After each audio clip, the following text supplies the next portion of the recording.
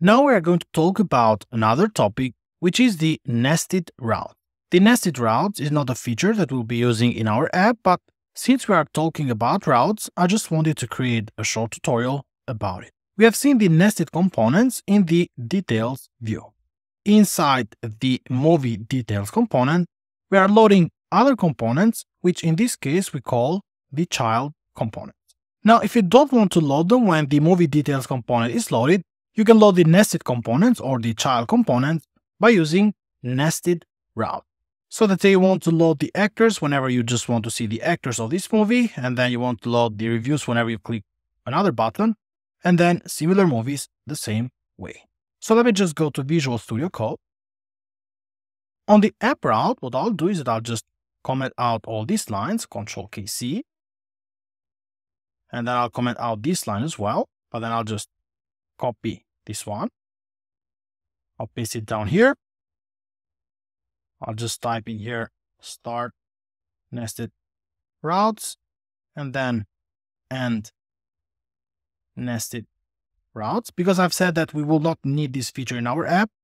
So I'll just add the code in here, then I'll comment it out. But if you want to use it in your projects, you can always just get this code and update it per your app. So we have in here the path. The path is going to be details ID. Then we have the details component.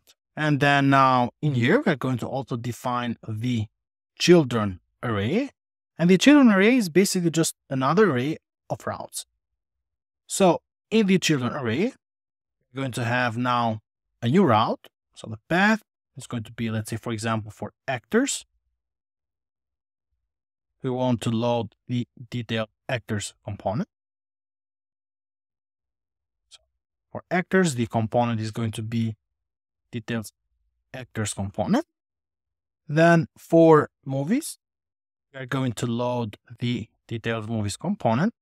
And then for reviews, we want to load the details reviews component. So you can see that we are just adding in here children. And then inside children, we are adding other paths. So the full URL now is going to be, for example, for the actors is going to be details, then slash, let's say 1, and then slash actors. For the movies, it's going to be details, and then slash 1, and then movies, and for reviews, the same. Now I'll just go to the details component.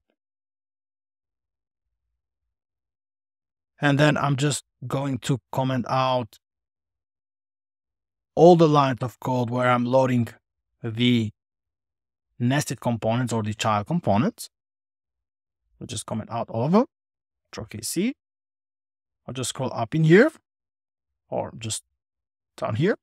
I'll just type start nested components load and then end nested components load. I'll just make them comments. And now for the app to be able to load the nested component from the nested route, you need to define in here another router outlet. So let me just save the changes and go back to the app. And here you can see that now I have only the first section, but if I want to see, for example, the actors for this movie, I can just click in here and then type in here, for example, actors. You'll see that I have the movie title and then actors below here. If I want to see the reviews, I just change the actors to reviews. Now you can see that the reviews are down here, and the same for the movies, so for the similar movies. You can see that I have the similar movies. But since we are going to load all these nested components when the details component is loaded, we do not need to have the nested routes. So what I'll do is that I'll just go back to Visual Studio Code, and then in here I'll just comment out this line, re-enable what I had, and then I'll do the same on the app routes. I'll just comment out these lines and re-enable these other ones. Just comment out the feedback. And this is all about the routes. On the upcoming parts, we're going to talk about directives.